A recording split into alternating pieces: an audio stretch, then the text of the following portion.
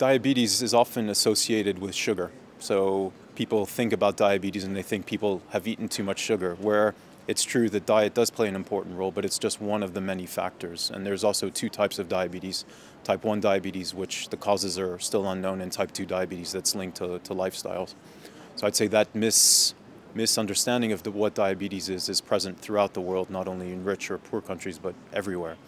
And then looking at healthcare workers, I'd say my colleagues in Switzerland or in developed countries ask me, David, why are you working in diabetes in developing countries?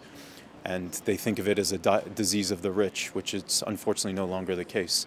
If you look at developing countries, I would say that you have specialists who are trained in Europe, in the United States, but their knowledge isn't adapted to the local situation. Their knowledge is taking what's available in Europe and trying to implement it in situations where the resources aren't the same.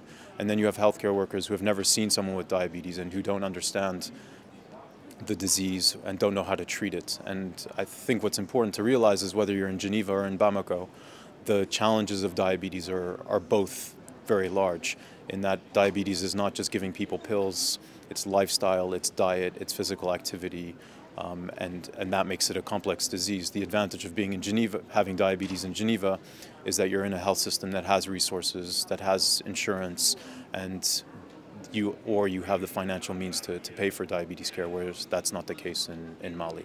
If you address prevention, you're addressing the way we live, the societies we live in, the foods we have access to. If you're addressing care, we will all need health care at one point in time. And you can't dissociate the two. Prevention can only work so much, and people will need care. NCDs with aging populations, people will develop NCDs, and therefore care will be necessary. Even if your prevention measures are 100% effective, people will still develop diseases, and you have to have both of them working hand in hand, because the benefits are for both the general population and then at-risk populations and then people with diseases.